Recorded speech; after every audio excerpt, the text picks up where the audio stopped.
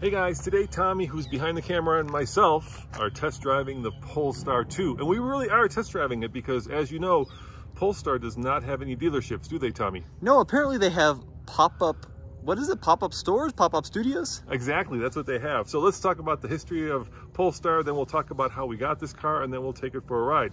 So Polestar, as you know, Tommy, used to be kind of the performance brand of Volvo, kind of like AMG is for Mercedes or M is for BMW. And before then, it was its own thing, really. It was a kind of a racing team. But Volvo decided to spin off Polestar and make it its own brand by introducing the Polestar 1, which is this very expensive hybrid. Now, the Polestar 2, which is behind me, is an all-electric car that competes with cars like the Tesla Model 3 and, of course, the upcoming Volkswagen ID4, ID3. Because we really didn't have a chance to test drive it as a press organization, I basically called Polestar and I said, hey, if I want to buy this car, how would I go about looking at it since you don't have any dealerships? And they said, no worries. You can go online and you can schedule the car to be brought to your home or office for a half-hour test drive, and that is exactly what happened. So, Tommy, you want to give them a walk around of the car? Yeah, so a nice gentleman just dropped it off, and we're going to do our quick and dirty first look at the Polestar 2. Now, Polestar 2, as my dad mentioned, is, you know, Model 3 competitor. It's an interesting design, very angular, and even though the side profile looks like a sedan, it's actually a hatchback, so the whole rear of the vehicle will lift up. Come on, lift up. There's a button here. There we go. There you go. Yeah, so that lifts up like that. And then let me show you some of the cool things it does. You want to move the little cleaning tray there? Yep, we'll do. Okay, so I believe this actually folds down, which it does, and then the whole floor lifts up, and you can prop it open using this little rod. And look how deep it is down there. So you've got some good storage underneath. So even though this isn't a crossover like the trend is going with vehicles like the Mustang Mach-E and the Model Y, it still has a surprising amount of storage capacity. Yeah, and check it out. It even has a ski pass-through. Yeah, ski pass-through, and I think the seats fold down. We're learning so much about this car in such a short period of time because we've never had our hands on one. Oh yeah, look at that. Hi, they do fold down. Okay, let's lower the trunk. I think it's just a click of the button here. What do you think of the overall looks of the Polestar? It's ooh, I like this. See that? I think that's a nice touch, how it's got the wraparound taillight. It's very clean, it's very angular, it's very muscular, but does it have a frunk? Let's find out. I'm gonna pop it open. So I think there's a little latch down here. He showed us. There it is. Well, it kind of has a frunk. It's not too deep, to be honest with you, but it's got some space there. Does it go further? Yes, it lifts up. Oh yeah, look, we've got our tire inflation kit. Now this is a cool thing. I love that they're doing this. Here we have the included charge connector. So this is J1772. And then this is a neat part. The connector actually comes with two different dongles. So we've got 120 volt, but we also have a 240 volt dongle. So if you've got a like a dryer plug at home, you can charge up the Polestar much quicker than you can off 120, and it's all included with the car, which is nice. And look, like a BMW, you've really got now 2 anchor points. So if you're flying down the Autobahn, the hood does not come flying up. Now, in terms of pricing, this model costs $59,000 as configured, but you can get a performance model, which is what, $5,000 more, and it's got some really cool Olin shocks, right, Tommy? Yeah, it also has like Brembo brakes, I believe. Yeah, but basically $60K, and the reason I think, and this is not something that is official, but in my opinion, Volvo basically spun off Polestar was to get that federal tax credit in America for electric vehicles. So if you buy this, you get a $7,500 federal tax credit, and then in Colorado you get an additional $2,500 if you qualify. So basically $9,000 off the cost of the $59,000 vehicle. Well, let's head inside because the wind is starting to pick up. Hang on, the wind's picking up, Dad. We're not going to be able to hear ourselves anymore. So this is neat. This is the full vegan interior, and it's interesting. It almost feels like a neoprene. It's not a cloth. It's not a leather. But if you do want, I guess there's a perforated leather package, which adds like 86 pounds to the total weight of the car. Yeah, I mean, look, you know, Volvo has always been very environmentally conscious, and so it makes sense that this material is very different. Very similar to a Tesla, you've got a very big glass roof that does not open, unfortunately. And show them this little cool feature. Yeah, it's like the little North Star. It's this little projection from this extrusion. Which is what Polestar is, and Swedish, North Star. So inside here, you've got, you know, very Tesla-like iPad screen, which, if you hit the home button, takes you to 4 different little tiles, right? Yeah, that's right. You've got maps, you've got your connected phone, you've got your driver performance, and you've got your radio controls. You've got audio here. Yeah. So this is all Android based, right? Yes. And the cool thing too is, I think it's better than the current Volvo systems I've used. So here we have different car screens, so you can change the steering feel. We have driver assistance. We also have charge modes. You can set the charging limit by dragging here. What does the more screen do? Oh, okay, so like more settings. These 4 tiles, looks like we have more apps we can play with there. And then if you ever get lost, you just push the home button like this, swipe up for the climate control, and you can see if we turn the car on, we could you know, adjust the climate control and the rear defrost circulation. And I do like this. Where is the power button? I just turn it on by putting it in the drive. Really, there's no power button? There's no power button, just like a Tesla. I like this too. Look, ready? Yeah. So you click this, and that's how you control where the air flows. That's really neat. I like that a lot. I think this is good. I mean, I've literally just got in it for the first time, but it seems pretty user-friendly. And what do you think of the instrument cluster? Yeah, you've got different functionality, and I can kind of zip through here. It's over here.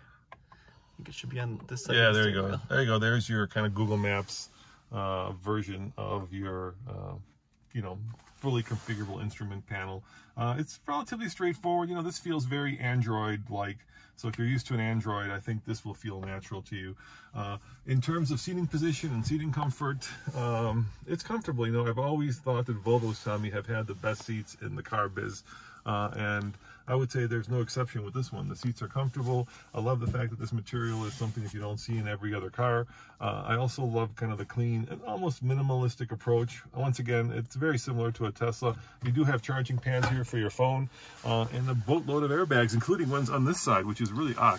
One thing I don't like, though, yeah, the cup holder situation. It's weird. So that's going to be hard to rest your arm and use a cup holder, and then the second one's actually under the armrest. Yeah, you know, we like our big drinks, right? Our Starbucks or our big gulps, and it seems that these guys have neglected to put more than one accessible cup holder in there, which is a shame. I think it's a great interior, though. It is a good interior. Now let's talk about charging. Polestar says what, it can charge up to 150 kilowatts? Fast charging? Potentially. You're Googling it. Yeah, I don't actually know what the peak charge rate is. So it has a 78 kilowatt hour battery. Yep.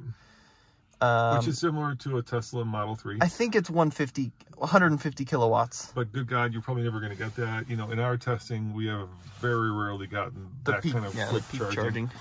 So, shall we take it for a ride? Yeah, so let me kind of talk about some of the specs here. Okay. 78 kilowatt hours, 233 miles of range according to the EPA. Yep.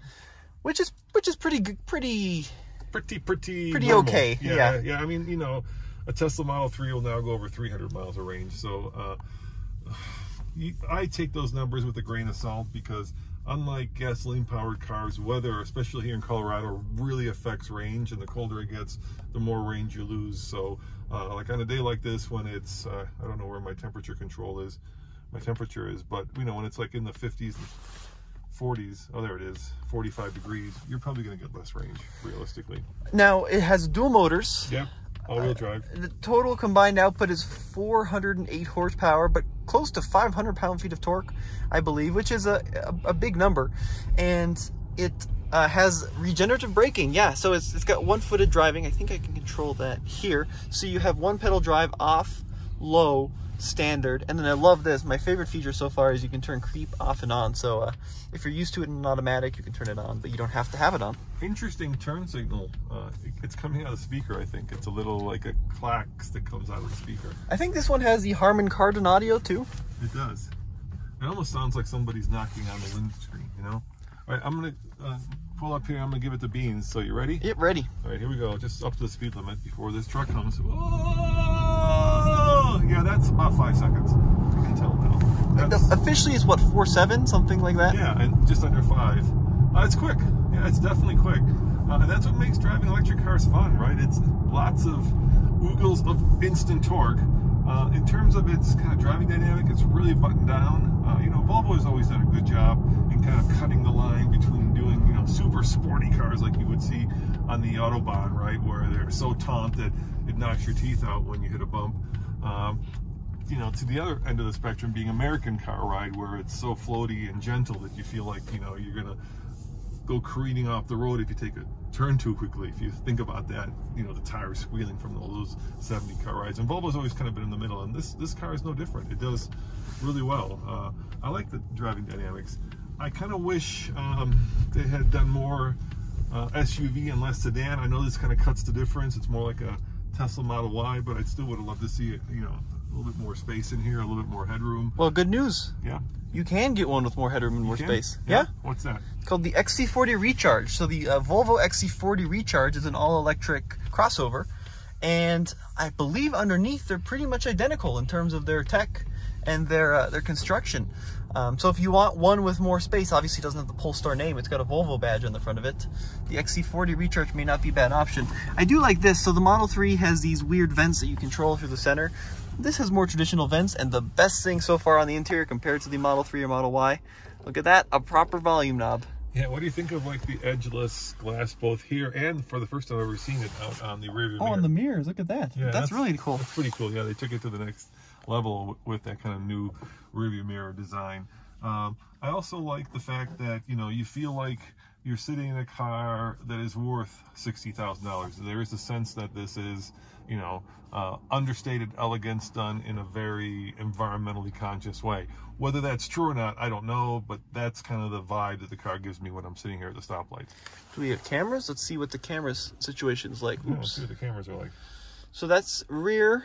Oh, we've got auto brake in the back. I think there's a 360 too, right? Yep. Ah. Look at that. Seems to work pretty well. Yeah, there's a truck next to us. It's a little distorted in the back here. You can see that some of the color variations are a little weird.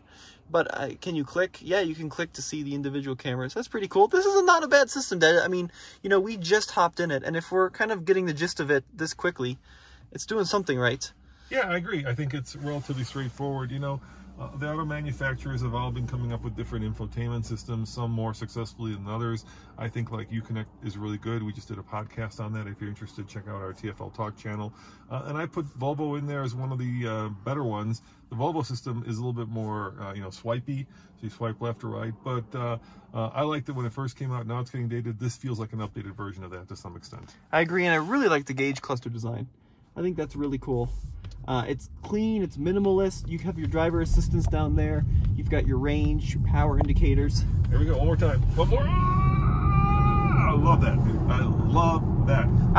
Not quite like, you know, tunnel vision inducing like a Tesla Model Y performance that we have, but nevertheless, fast enough and quick enough to make driving fun. Yeah, I mean, I think it's not quite as violent on initial launch as even the dual motor Model 3, but it still is more than adequate. I mean, that is a serious amount of power. Do you like this thing? Do you like the little pass-through shifter?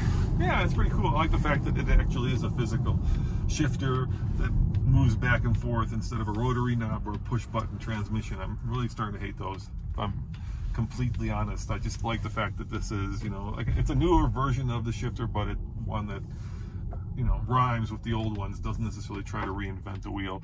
The other thing I would say is, you know, I was really wondering how they would sell these cars since they're not opening any dealerships, right? Right. And in certain cities, they will have like little pop-up studios, but in the major cities, they will, like they did today, bring it to your door with a specialist who walks you through it, and then you go for, you know, a test drive, and then you can, I guess, purchase it right away.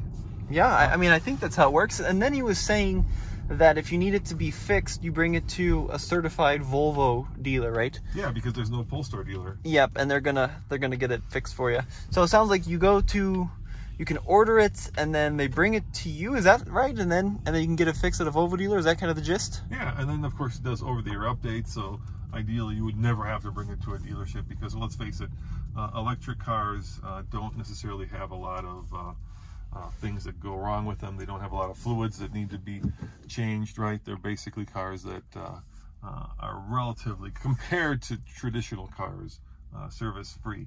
So let's get out and let's give them one more walk around and kind of give them our final impressions of the new Polestar 2. Absolutely. Let's hit it. Button, Tom. You just, you know, yeah, I like that. That's cool. There's no power button. You don't really need one. Let's check out the back seat here just real quick. Yeah. sitting behind myself where I drive, and this is where it gets a little tight, right? Yeah, you don't fit very well there. Yeah, I don't fit very. This is what I was saying. I would have loved to see, you know, like a taller version of this. All right, well, that was worth a try. For kids, it'll probably be okay. Yeah, the glass roof is nice. But keep in mind, Tommy, I'm also a little... I don't know if we can hear you with this mic. Yeah, keep in mind I'm 6'2", so I'm a little bit on the taller side. But in general, I like the styling, I like the infotainment, I like the power, I like the ride. Is it worth $60,000? Is it better than a Tesla? You know, I would say if you're a Polestar and you want to lend us one for a week, I can actually speak to that. Having just spent, you know, 15 minutes behind the wheel, that wouldn't be fair to say. All right, well, be sure to stay tuned. I'd like to do a range test to see if it's actually 230 miles, because that's kind of my big question. Is it actually going to be the rated range of 233? But as always, this has been Tommy behind the camera and in front of the camera. Roman saying thank you for watching, and remember, check out TFL Car for honest and independent Polestar 2 reviews. See you guys next time. Ciao.